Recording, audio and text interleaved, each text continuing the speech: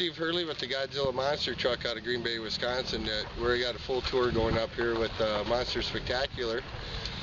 This is one of the last of the series, so this is pretty much the grand finale of the season. It's really going to be a big show this weekend.